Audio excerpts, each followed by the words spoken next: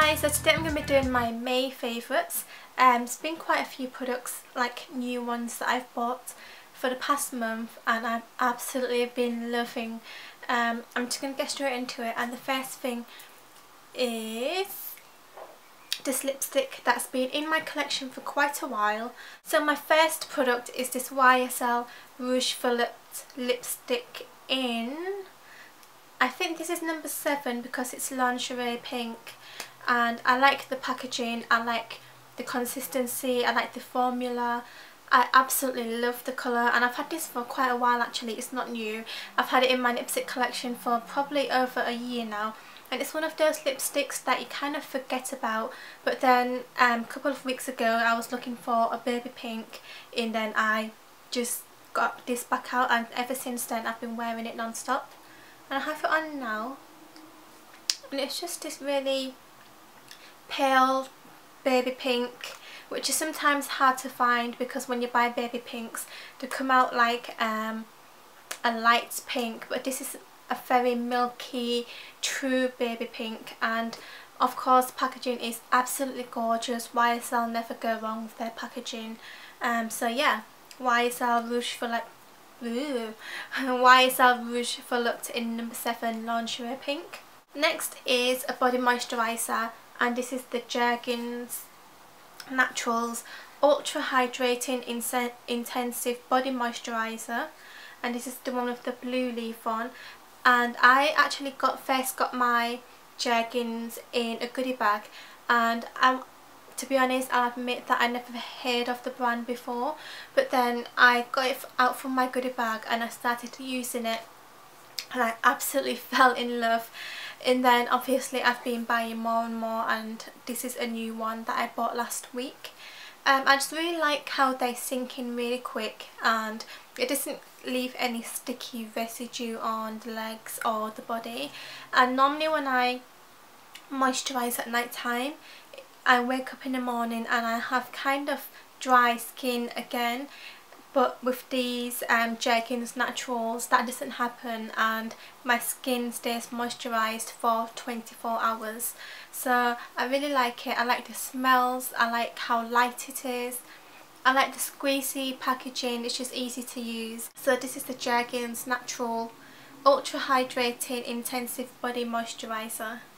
Next is a product that I've been raving so much about on Twitter, because for the summer I'm not really into fake tanning.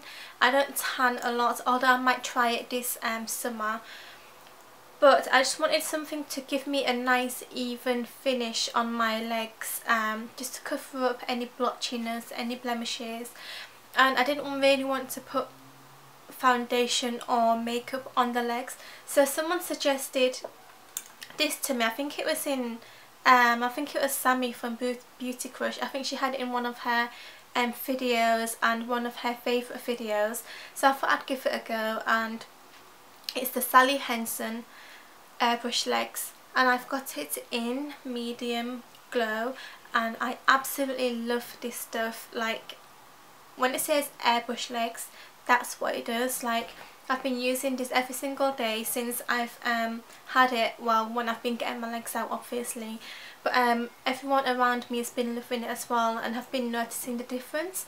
And a lot of my girlfriends and when I was working on a shoot, they've all nicked it off me and used it as well, and I can't praise this enough. It's the Sally Hansen airbrush legs. I'm probably just going to do a full review on my blog post with pictures and comparisons, but for now, yeah, I'm just going to let you guys know that this is absolutely amazing and I would recommend this to anyone.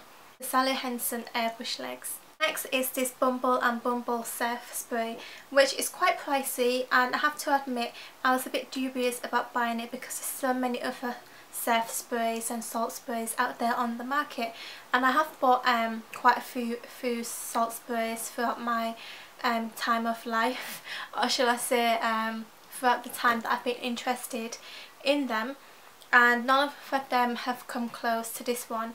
I did pay £19.50 for it, so it is very expensive in comparison to the drugstore ones, which are probably about £6 or £7.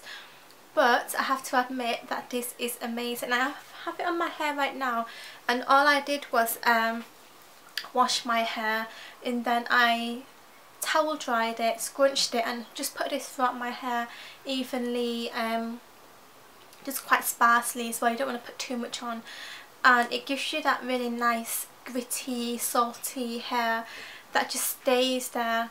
So I would say that if you're a fan of sleek straight hair and smooth hair, then salt sprays or sea sprays are probably not your kind of thing, because it does tend to give that grittiness. But if you're a fan of bedhead hair and you like the whole messy, shaggy type of hair look, then definitely check this out. And this is the Bumble and Bumble Surf Spray, and I got this online, although you can get it in some hairdressers and shops. And again, I really like the packaging. I think that what you pay for, you get what you pay for.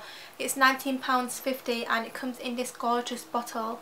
So no plastic bottle or see-through bottle. It's really nicely packaged, and yeah, I just really like it, and it's probably the best one that I've come across, and it doesn't give any stickiness, which I find that drugstore surf sprays tend to do. So yeah, I just love it. And this is the Bumble and Bumble Surf Spray dry shampoo. I've bought a few dry shampoos in the past year, and I always end up coming back to this one because it's cheap, it works the best, and it smells gorgeous. But Batiste Dry Shampoo comes in a lot of different flavours and smells, and I just happened to get this one. I like how it's instantly absorbs all the oil in your hair, even if just halfway through the day I get oiliness around maybe my fringe area where the hair's been on my face and it's gone a bit greasy, which sounds gross, but I always have a small can in my bag, and I just like to just spray it and make sure it's absorbed all the oil and it doesn't look greasy basically, and it just does such a great job. And of course it adds a little bit of volume as well, and everybody likes a bit of volume in their hair. So yeah, it's just, as it says, instant hair refresh, and that's just what it does. And it's cheap, it's affordable, it works well, so there's nothing that I can fault it really. And I do understand why it's probably the best selling dry shampoo in the UK. So yeah, Batiste Dry Shampoo, a big thumbs up. The final product this month is a makeup product, and it's the Loreal Gel Liner. And I have this on right now, and I haven't got much eyeshadow on. Instead I've gone for quite a heavy eyeliner all the way around my eye and a little bit of elongated at the ends.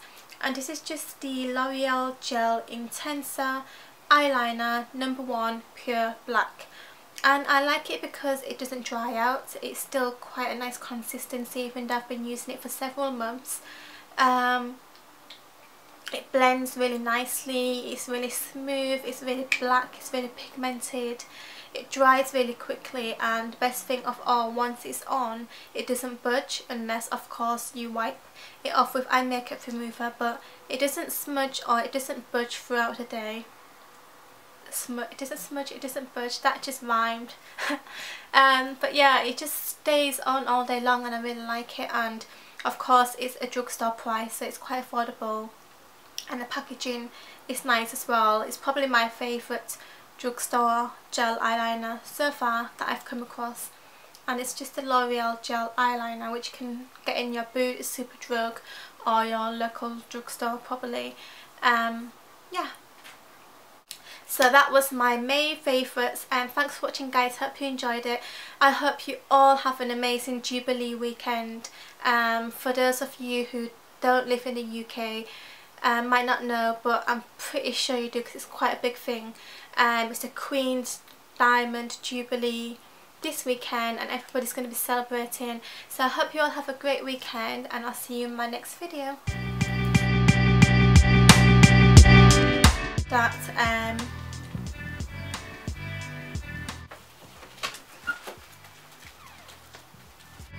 Okay, finally is a make